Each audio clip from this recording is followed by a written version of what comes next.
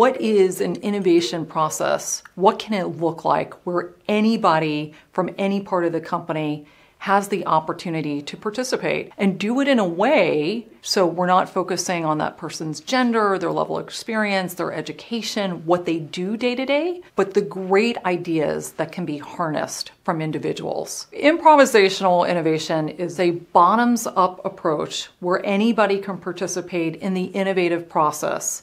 So the key elements of improvisational innovation are leadership has got to be committed to an improvisational innovation process so that people feel the psychological safety, so people believe that they're not going to be judged because of their age or level of experience. Understand failure is a learning tool. Failure is okay. We may set out to do something in the course and we may learn a whole breadth of new material in the context. Understand that people are coming from different parts of the organization and what they do day to day may not be the idea that they want to put forth. So they've got to have the opportunity to network within the organization. And finally, you want to reward the inventor. You've got to understand that rather than trying to jeopardize losing your best talent, you want to reward them in a way as if they had built out their own company. So that would engage equity, special recognition, and really treat them as a collaborative partner in the process of making your company successful.